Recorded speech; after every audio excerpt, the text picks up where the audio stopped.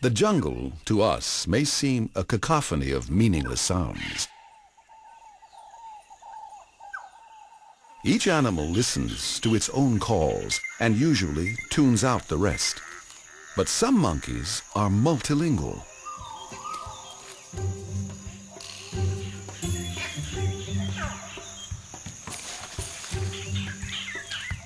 Guenons live here, and there are several species of them. Each has its own calls for communicating with other members of its troop.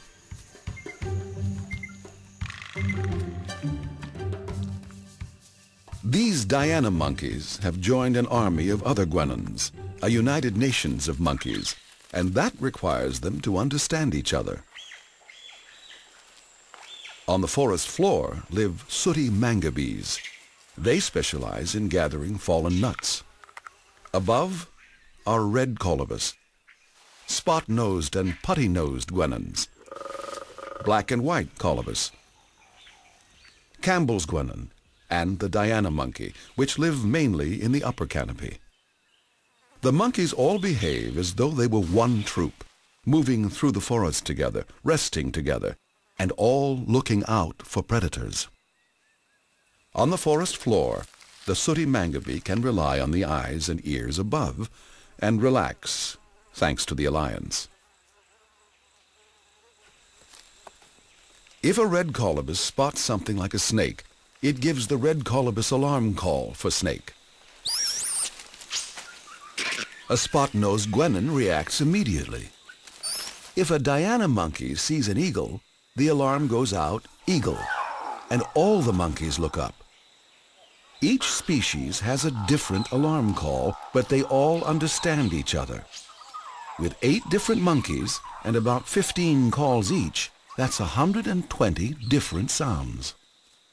The mangabes see a leopard. All the other monkeys call leopard in their own way, but there are other calls in there too.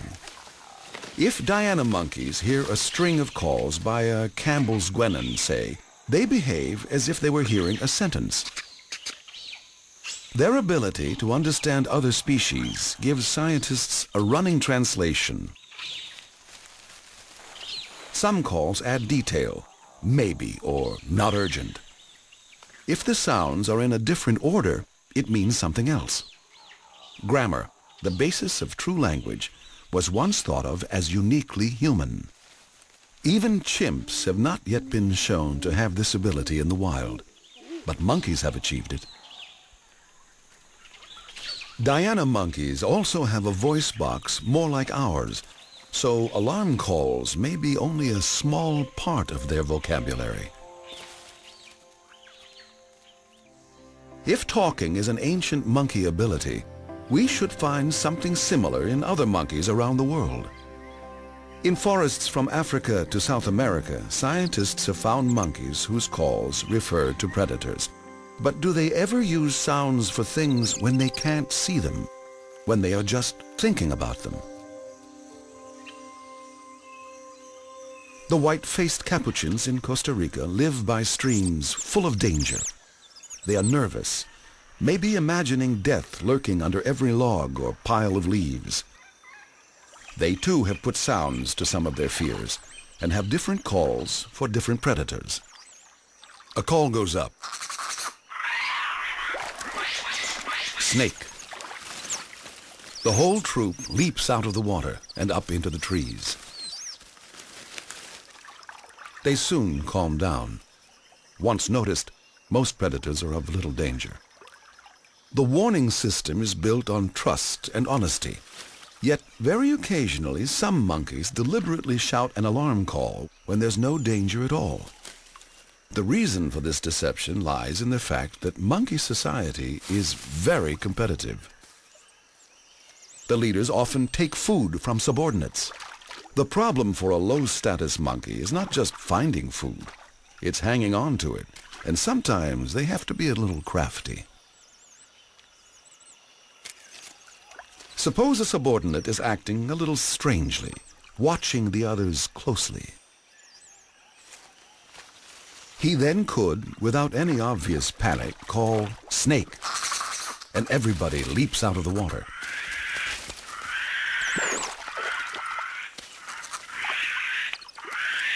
While the others are looking for snakes, he could sneak down and recover a fallen bird's egg he could have been hiding.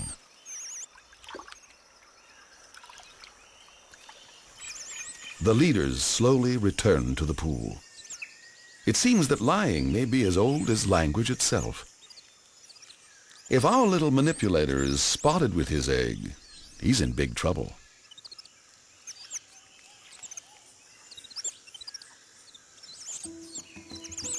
This sort of deception has been noticed in several species. It shows they imagine things when they are not visible.